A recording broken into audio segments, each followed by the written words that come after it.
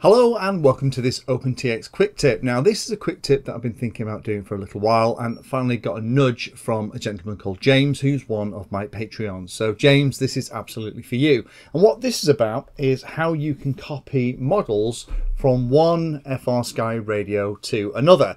Now this is something that an awful lot of us have to do because you tend to, maybe you'll set them up on something like this, the x-lite, and you'll find that there isn't enough switches or controls you need, so you want to move it across to another radio without going through the hassle of programming it from the very start. The good news is it's actually pretty easy to do, but you are going to have to use the OpenTX companion. Now I have lots and lots of videos on the OpenTX companion, so I'm not going to go through the installation and setup of that in any depth. If you're interested, go and set up things like my video on EEPROM management.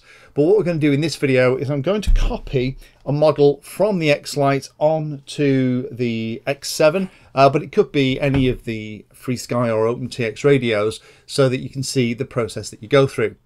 Job one I would always recommend before you start changing things on these radios is I would first of all make sure that they're running more or less the same major version of OpenTX. So these are both on OpenTX 2.2, which is going to make it an awful lot easier. It's one of the reasons that it's good to keep your OpenTX reasonably up to date. They're probably not exactly the same version, but they're close enough that it'll work nice and easily. If they're not the same, then you'll find that the companion software has to do more interpretation between the old version of OpenTX and the new version, and it can be a little bit less successful sometimes. And the other little tip I'll give you is always back up the memory, particularly of the radio that you're about to write to, and that way if something horrible happens as part of the process, you can go back and put the radio to how it was before you started messing about. So with all that said, let's jump on the computer and I'll show you how to do this.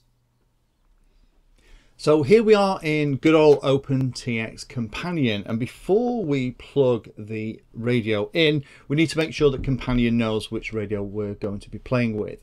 So in settings, go into radio profiles and pick the profile you have for your radio. If you don't have one for the current radio you're about to plug in, just click on add radio profile and follow the on-screen prompts. Now we of course are going to be plugging in our FrSky Taranis x-lite, so that's the one we're going to go for. And then what we have to do is we have to put the radio in bootloader mode, so you have to hold down all four of the directional arrow keys at once. You just have to kind of give that a good old press the power button, and when it comes up it'll say on the screen OTX bootloader 2.2.2 is the version of OpenTX.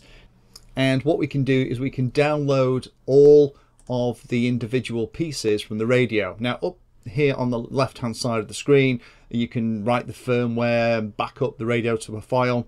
Personally, at this point, I would back the radio up to a file before you do anything else. It's just good practice. And then if something goes horribly wrong, then you're okay. So we'll assume that we've done that. We'll click on Read Models and Settings in the radio. So there are all of the things that we've got here for this particular radio. These are all the different memories that we've got. So you can see there's the mini AR wing. If we double click on that and simulate it, you can kind of see exactly how it's all set up. Now, what we're going to do is we're going to save all of these models onto the computer so that we can keep them safe, because we're going to plug the other radio that's going to go onto in a minute. So what we're going to do is we're going to say save as, and we'll just put them on the desktop for now, and we'll call it something like x-lite models, and we'll hit enter. Okay, so we'll close that out. We'll disconnect the radio and turn the radio off. And then the next job is to get the target radio. Again, we're going to be using a good old QX7 here, and we're going to install things onto this. So we're going to have to change the USB cable because it's a slightly different USB cable for this, which is good. To turn the X7 on into USB mode, what you have to do is hold the two trims in the middle, press the power button, and it'll come up and the screen looks the same. So this is actually on OpenTX 2.2.0, slightly older version, but it'll still work absolutely fine. We're going to plug the USB cable up its butt. And then what we're going to do in OpenTX Companion, before we connect and look at things, we're going to go into settings, change the radio profile again, this time to be a QX7. and we're going to read the models again from this second radio. So there's all my other ones that we can play with. So now that's the QX7 that we have on the screen. I'm going to open the x-lite models that we've saved, and what the companion is going to do is say, oh, hang on a minute, it's not compatible, so I'm going to have to convert it. Is that okay? And we'll say yes. Now what OpenTX has actually done there very quickly is reassigned all the switches and tried to move all the controls and did the best thing it possibly can with those x-lite models and turn them into something that will work on the radio. So we're going to copy one of these across. So let's copy the mini AR wing. Let's move it into model memory 17.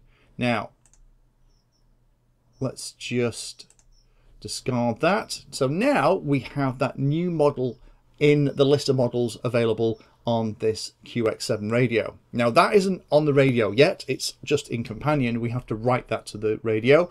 So here we have to click on this top left hand corner. It says write models and settings to radio.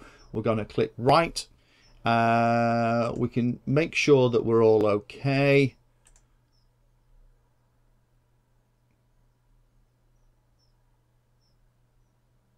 There we go, and it's all written. So now if we go onto the radio, you can see that if I turn the radio on and go down to memory 17, there's mini AR wing. The last thing I'd recommend when you're doing this, particularly because the switches and controls are different from each radio to radio, you are going to have to go through and check all of your switch assignments to make sure they're still in the place that you need them to. But hopefully that's interesting for those of you that want to do this kind of stuff. It's very quick and straightforward to do these things on the radio. I'd always recommend make sure that you're backing everything up when you're playing around with this stuff. Do it on every radio that you're playing with, and then you've already got a way to go back. But copying between different models using companion is actually pretty straightforward.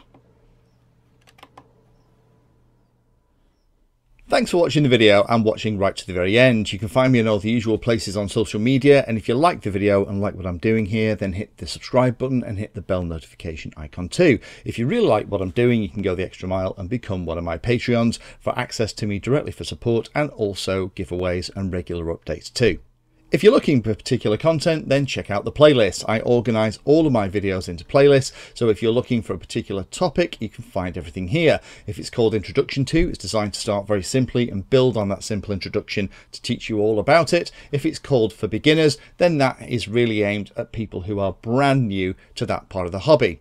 You can also search on YouTube for anything that you're interested in using the search function at the top. So iNav Painless 360 will find all of my videos and even the playlist around iNav. So thanks again for watching, and happy flying.